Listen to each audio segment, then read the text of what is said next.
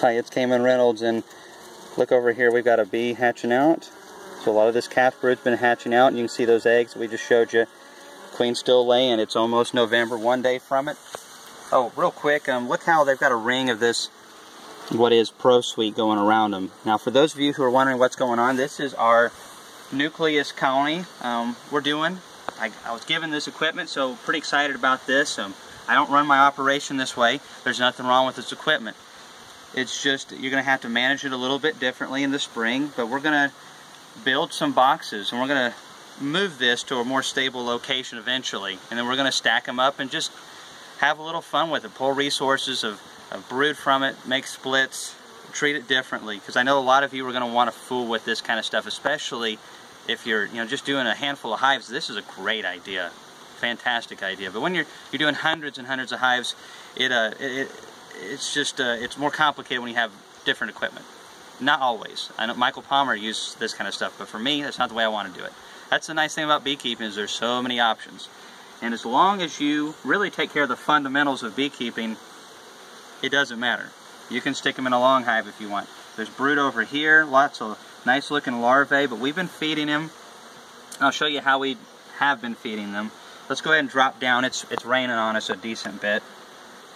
Not a whole lot, but so we combined the two mating nucs together. Both of these were raising queens for us for multiple months, and we usually keep them around 3 frames of bees, so we added them together. And this is getting some pretty good weight in it now. There's not a whole lot of brood. We're gonna go, you know what, I almost forgot, but we are going to go ahead and, I'm not used to having such small thin boxes like that. I'm gonna have to learn how to set it down right without flipping it over. There's not a whole lot of bees down in here. Looks like about maybe 2 frames of bees down in the bottom at the most.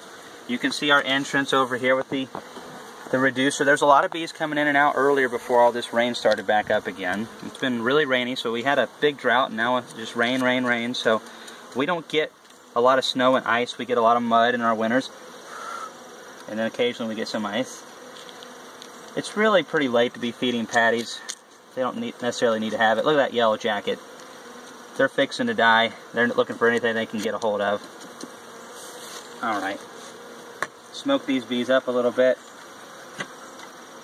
Now, several people have asked me, when we combine the 2 mating nucs, what do we do about the queens? Now, I found the queen that I wanted to keep and removed the other.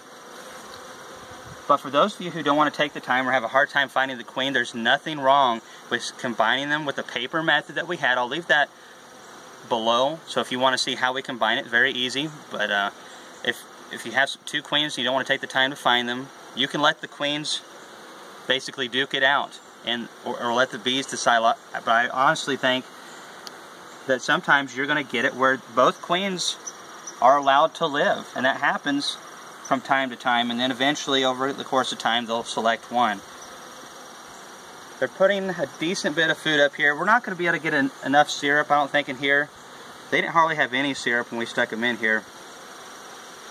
But they have taken down about 1 gallon now, and we're keeping it on them. And then we're eventually going to do some sugar feeding, some dry sugar feeding,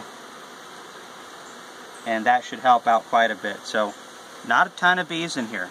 But I think once all the bees are consolidated together, we probably have at least a good 5-frame cluster minimum. And as you saw, there's brood hatching out, so all of those young bees are going to really help out a lot. Really adds up, because all of those bees are going to come out of winter and help that queen get started up. So they're looking pretty good. There's more honey on the outside. Let's just close this back together because the rain's picking up a little bit more. I'm sure the bees are absolutely loving all this moisture. They'll be alright. I'm still in a t-shirt. There's a yellow jacket in there, but the bees will have to run it out. I don't have time for that. Just carefully lower that down in. Alright, now this is how we're feeding them currently. Now this is a medium box up here, which I find really interesting, because 5-frame nuc boxes to me are kind of small, but then a 5-frame medium box is even tinier. Let me just go ahead and throw it on. Well, now we got our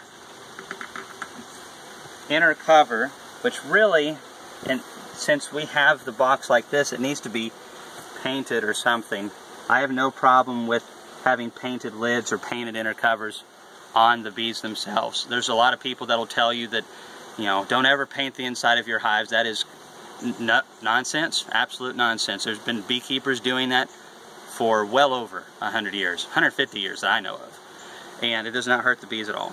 I've seen bees literally go into engine blocks on dozers. They go into gasoline tanks that have been abandoned. They can handle a lot of stuff. The problem is we tend to freak out, especially when we don't know what we're talking about. We tend to make assumptions. Oh, the cell phone towers. Oh no, the airplanes shooting all that junk out of them is going to kill our bees. Oh no, my neighbor sprayed a little Roundup along their fence row. It's going to kill my bees. 99 times out of 100, that stuff does not affect the bees whatsoever. But what does is not having enough nutrition and having a lot of mites. The mites change the beekeeping game completely. And here we go on my soapbox again. But anyways, we got this feeder just right here. It's just a pint with some ProSweet in it, so they don't have to worry about dehydrating any of that down and all that kind of stuff. So anyways, I think this colony is going to do pretty good. We're going to do some emergency feeding before too long, and we'll show you how we do that to make sure they have enough food to survive the winter, because I'm not sure we'll get enough syrup before it gets too cold for them to come up there and suck it out. We'll see. Always thanks for watching our videos.